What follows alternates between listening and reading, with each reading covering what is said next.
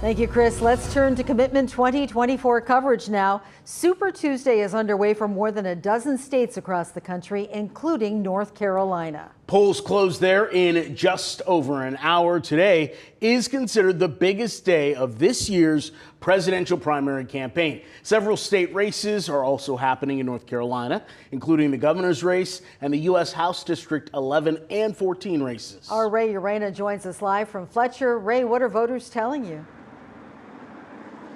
Well, right now, Nigel and Carol, voters are saying that the wait to get in and vote isn't actually too bad right now.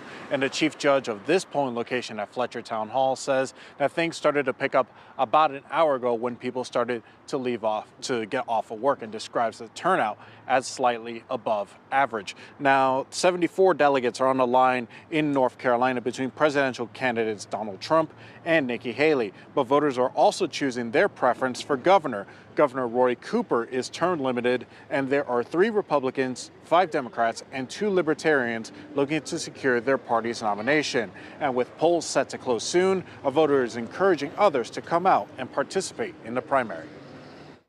And it's worth it. I mean, you know, it's a God-given right, and you need to voice your opinions, or you need to stay home and keep your mouth shut.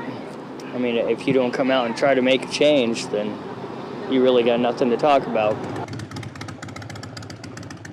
And U.S. House District seats for Districts 14 and 11 are also on the ballot. And as a reminder, polls here in North Carolina are open until 7:30 tonight. And election workers are reminding people that if you are in line, to stay in line to make sure your vote does count.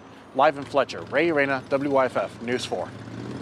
Ray, thank you. Remember, WYFF News 4 is your home for Commitment 2024 coverage. This election season, we have live results from elections across the country at the bottom of your screen as they come in, and online throughout the night and tomorrow morning as well.